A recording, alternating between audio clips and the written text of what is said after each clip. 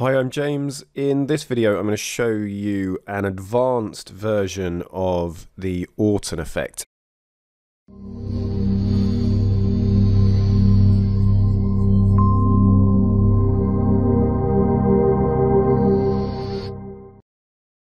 The Orton effect is a technique where you add blur to images, but sharpness is maintained. And for landscape shots, it just really accentuates the atmosphere in the scene, and it just takes away the harshness of the sharpness of the image, which seems like a bit of a contradiction, but it really does work.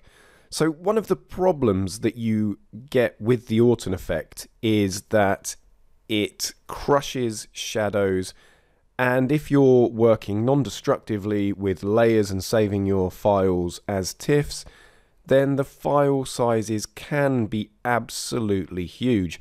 And I developed this amendment of the technique myself in response to getting a much higher resolution camera, where I was really suffering from huge file sizes, and also the crushed shadows were a problem. So let's take a look at how this is done. So if you have no layers whatsoever and you just have a background layer, just hit Ctrl and J twice and that's going to make 2 copies. However, if you have adjustment layers in place, just hold down Ctrl, Shift, Alt and E, and that will merge all visible layers to a new layer at the top of the stack, as long as the top layer is selected. So I clicked on that just before I did that, and then now we can just hit Ctrl and J to duplicate that layer.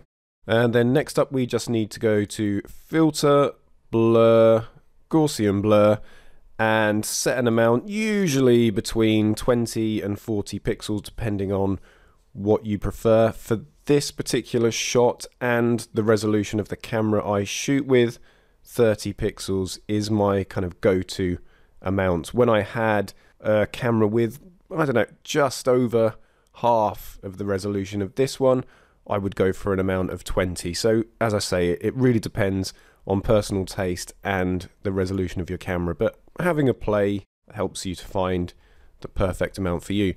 So now we just need to change the blending mode of this layer here from normal to multiply. So there you'll see we've added some transparency, but the shot's really dark. And then click back down onto the first copied layer you created. So here it's called layer 2. And then change the blending mode to screen.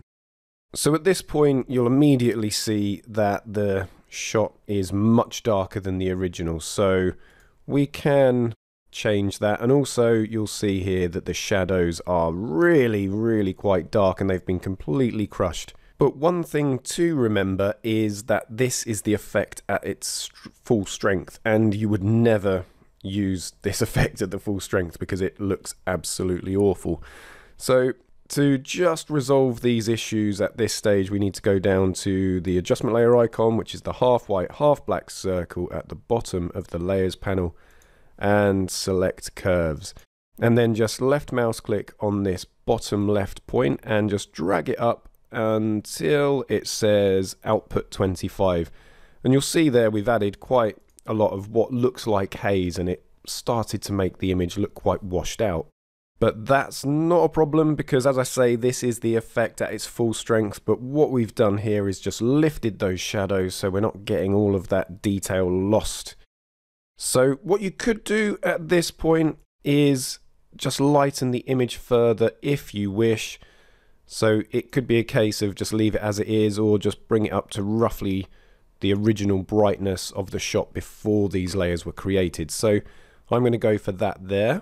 And it's at this stage where we are going to dramatically reduce the file size. So if I look down here, we'll see that the image is at 477.9 megabytes, which is quite big. So I'm going to hold down Control, Shift, Alt and E. So we're going to merge all visible layers to a new layer at the top of the stack.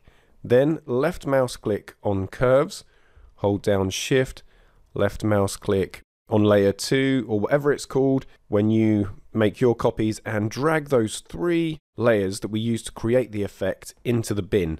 So now the whole effect is held within this single layer here.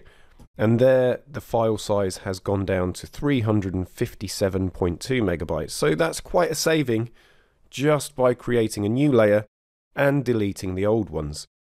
So all we need to do now is double click on this layer, rename it so we know what it is, and then reduce the opacity. So usually somewhere between 20 and 40% works quite well.